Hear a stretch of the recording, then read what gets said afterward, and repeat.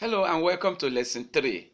This lesson 3 is very, very exciting because it tells you that problems bring advancement to our world.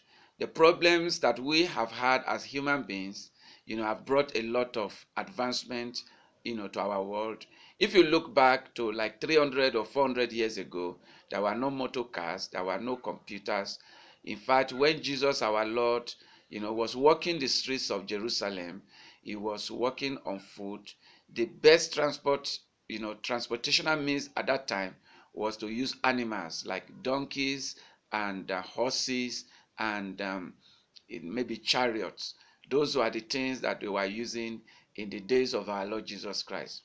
But because of transportational problem, we have developed our world and we have created certain transportational means like ship and canoes, submarines. We have created airplane, in aviation industry. Our aviation industry has become so big and so rich, and we have developed different means of transportation because we were just out to solve our problem and so that we can also help the coming generation. And we have done so well, by transforming these problems into solution. It has generated employment to a number of people around the world. Can you imagine, the billions of dollars that aviation workers are receiving? Do you want to talk of those who are involved in the manufacturing of aircraft, or those who are working, as crew members in every flight? Do you want to imagine the number of flights that that takes place every day in our world? Do you want to imagine the millions of people who are in the air every single day, in our world? One day I was in the airport. I was just trying to count the number of airplanes that were touching down.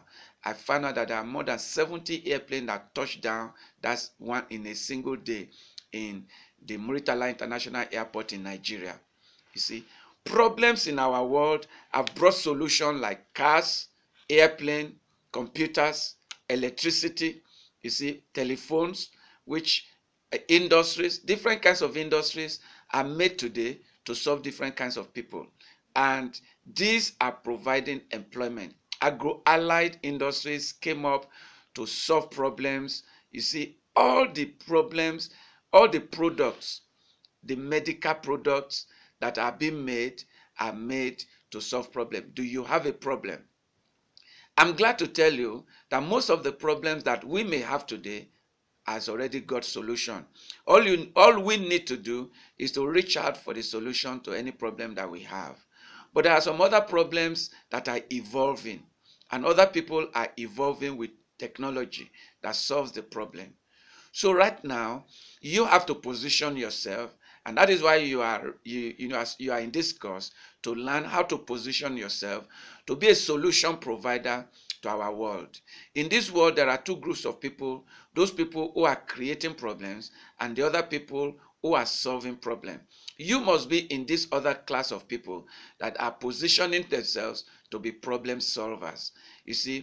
Every millionaire, every rich man or a woman are people who reach out to solve problems of mankind.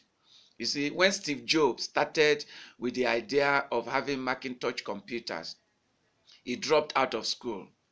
And because he was willing to give, solution to our communication, problem, he was able to develop, Macintosh computers, which is called Apple computers, and it brought a lot of light to our world.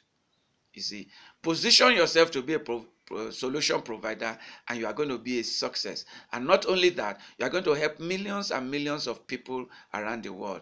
Look at the millions of people that Steve Jobs has helped. Look at the millions of people that Bill Gates has helped through Microsoft. And you too can provide a solution. Even churches are created to solve problems. All the churches in our world are preaching peace, preaching Jesus Christ, and most of these churches are preaching divine healing. bringing healing to the soul and body of human beings, and making people's problems to dissolve in the name of our Lord Jesus Christ. There is solution to that problem that you are facing. I will tell you in the next section. This is the end of section 1. In section 2, I'm going to go deeper into this. Thank you for listening. See you in section 2.